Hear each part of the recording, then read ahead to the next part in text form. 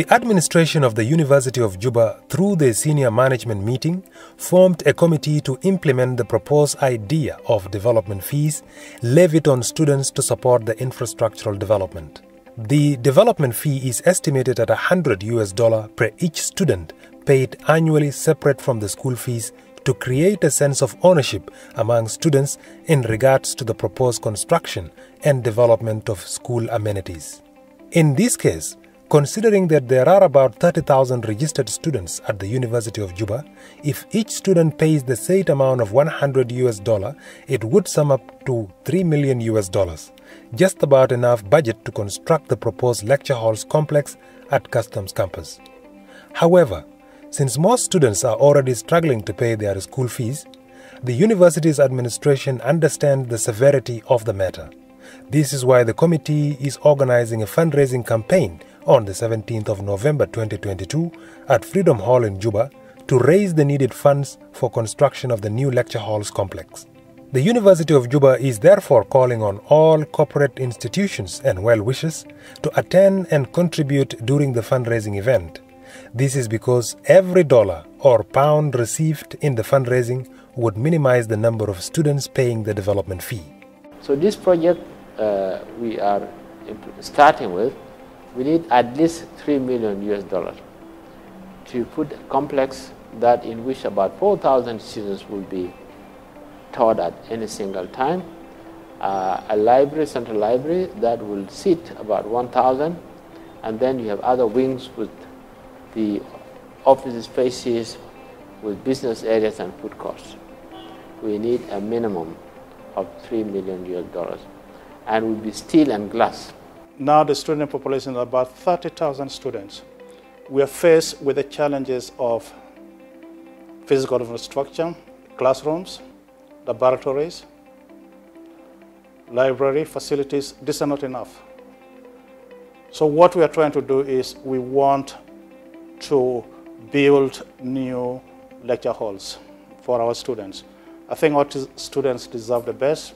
They need a learning environment that is good, and they also need to sit very spaciously in lecture halls. So that's what we are doing. And if you may know, this is the site that we are proposing, and that is the area that has been marked to accommodate the lecture halls. So all the master plan for University of Juba has a very specific area, has its own structure, whether it's being built today or it will be built in 10 years. We have a master plan of what we need to do about the University of Juba. And this specific project is a project of interest to us. So what we are saying, if the community, the government, the business people can make a contribution, then it reduces the burden on the students and their parents. Suppose we raise $3 million, then this year the student will pay zero development. If they raise half, then they pay 50. That's the philosophy that we are having. We want this to be a first-class university. And you cannot be a first-class university without the facilities. You need the lecture halls. You need students to sit comfortably. We need to improve the learning environment. So we are appealing for all well-wishers to step in, come and help our students.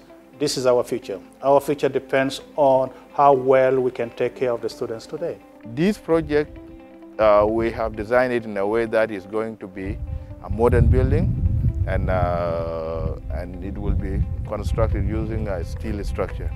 And by using steel structure, we are saving cost. We are getting a durable structure. What we are trying to do, there are few people are complaining, but majority, this is our country. We need to build it. We need to make sacrifices. Students, mostly in secondary school, they pay more to come to here. But suddenly they think this is a government university, but the government is already paying the salaries. Suppose now the government was not paying the salaries, even this will not be enough. They will be paying thousands of dollars a year in order to pay the staff if it was private. So they are thinking, those who think that we are privatizing, that no, the university is already highly subsidized. That is why they are paying. We are asking them to pay few hundred on average. Private students, self-sponsored now, being asked to pay about $400 or equivalent. Medical students first years will pay about $1,000. On top of that, they have to pay $100. That we think is reasonable. The immediate beneficiaries of this project, which are the students, expressed their optimism about this ambitious proposal, acknowledging that a number of major infrastructural developments have been successfully erected in the recent past by the current administration. Actually, the project is based on the development of the campus. As we see, the view of the campus has changed. But if we can just look at the situation and the things that have been changed in the campus, should not be equivalent with the money that they are asking here. It's beyond that. There are a lot of changes in the campus. The university is really beautiful. The development is also progressing well. It has started in 2019 and the progress is really awesome. The initiative to us or to contribute $100 as a development fee, it is something positive on my personal view, because when you want to create something good, you must lose something good. It is a natural factor of life. So contributing $100 and comparing to what needs to be done with that $100, it is positive on my personal view. To me, it's good. I want this university to be at the level it should be, because it has been there for a long time, and the level it is, or it was before John Okech was here, is a different level, which is not the same level it should have been.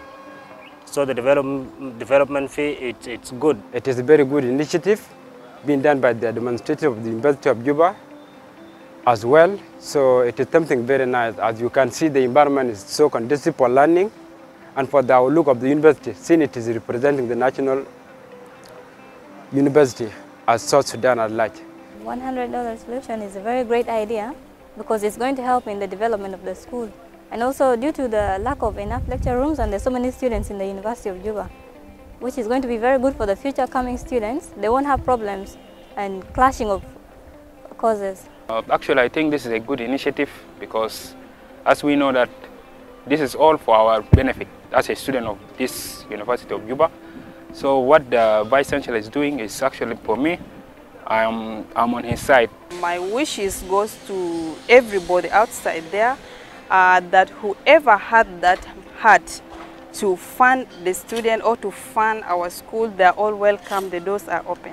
Meanwhile, the residents of Juba have also hailed the project, commending the effort of the University of Juba in mobilizing its own resources for development, a move they urged other government institutions to emulate. أنا من واحد شاب من جنوب وأنا مرتاح في برامي إنه ناس جنب برامي مدرسة عشان يبني مدرسة يعمل صيانة كويس لشبابنا في دولة وأنا ظاهر فرحان من كبر الناس يميتوا منه ده. We are happy to see some contribution coming outside. I'm calling all South Sudanese, all businessmen to join hands. Because this school, it is belong to us. It does not belong to any person to come and make it for us. Instead, for you to go and construction outside, big building in Uganda, in Kenya, in where, come and make development here in South Sudan. The proposed lecture halls complex at Customs Campus has the capacity of more than 4,000 students sitting comfortably at a go. It also contains a library, a spacious space for offices, and a business cafeteria. The structure would be built with steel and glass, a key component that guarantees convenience, all-weather structure that stands out as an iconic tower representing progress and prosperity. The lecture hall complex at Customs Campus has the total built-up area of 4,950 square meter, which totals a structure of 4 flats or 3-story building, with the phase 1 costing only the half of the price, which is $3 million. This is a modern way of designing and building a state-of-the-art complex with affordable rates, which guarantees reliability, affluence, and environmentally conscious structure that stands out from the crowd.